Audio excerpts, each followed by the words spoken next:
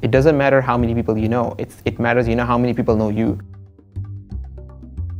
My name is Muhammad Zain Ul-Haq. I am in the BAS accounting program at the Faculty of Liberal Arts and Professional Studies, and I'm actually a graduate and alumni for York University. I'm graduating and I already have a job on hand, so it's not that I'm frustrated finding a job, or I'm really pushing hard here and there.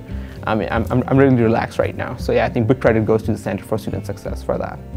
When I started my third year, I just had a fast food experience on my resume, and I just wanted to get out in the real world, try to make some presentations. I was really hesitant to do it because I didn't really have that kind of a bold confidence, but I think the storage unit at that time gave me some opportunities for peer mentorship, for classroom reporting, being a coach guide, and it really I really had the opportunity to brush my communication skills. And the good thing was that when I gave my first professional interview, just last week, I was accepted within 1 hour just on the basis of my communication skills.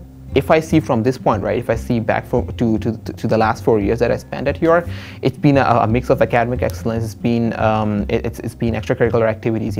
My involvement at York University, right, it actually helped me make so many networks. So I think again, this was one thing. Getting involved is something I would say was key to my success. And of course, the multicultural community, I really love to be around them. For me, every single day, right, is like a new day for me. I have a future advice, for many students who are coming to York University.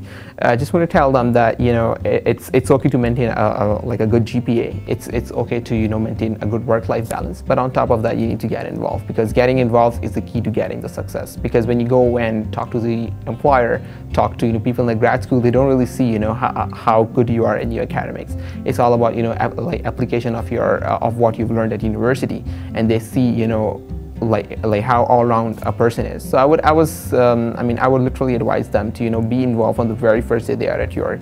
This is something I have for the future students.